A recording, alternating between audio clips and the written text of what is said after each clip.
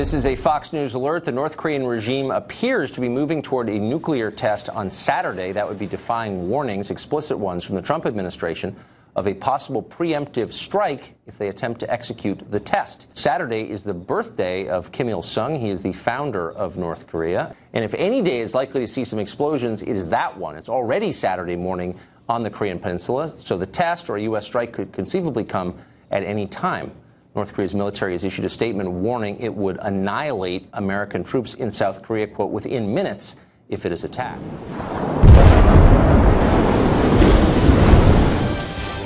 Now at 11, tensions in North Korea. The communist country celebrates its founder amid fears the government is planning a nuclear test this weekend.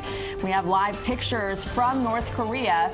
From those tensions, there was a parade earlier that we've been watching. It's still going on right now. And this is the U.S. response, what the Air Force calls an elephant walk. 22 F-15s armed and ready to scramble from a base in Japan, 900 miles from the North Korean capital. A massive show of firepower for the North to see. Seemingly a world away, President Donald Trump is once again spending the weekend here in South Florida, where decisions made on our back porch could have implications across the globe. CBS 4's Silva Harapetian is live for us from Palm Beach, the location of the President's Mar-a-Lago resort. Silva? Good evening. He's spending his weekend, his long weekend, right here in West Palm Beach in his winter White House. This as he flexes his military muscle as North Korea prepares to conduct another nuclear test. This, as you just mentioned, we have been watching the very latest from North Korea. Celebrations in Pyongyang marking the 105th anniversary of birthday of North Korea's late founder Kim Il-sung, the grandfather of the current ruler.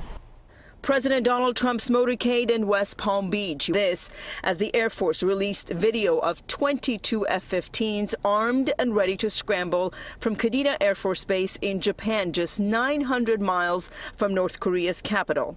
Despite warnings from U.S. and China, North Korea Vice Foreign Minister says his country will conduct another nuclear test. When asked if North Korea plans to conduct a test in the next few days, the nuclear test will take place at a time, at a place that the Supreme Leadership deems necessary.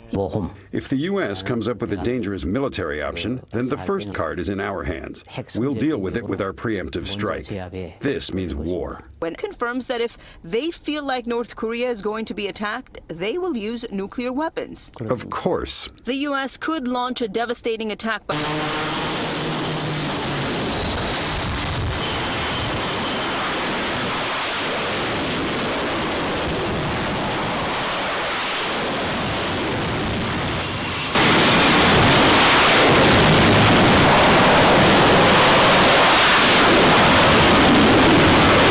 celebrations of a birthday of the late grandfather of the North Korean founder. We should tell you that South Korea analysts have said that the North might use this parade to showcase its strategic weapons, such as prototype intercontinental ballistic missiles.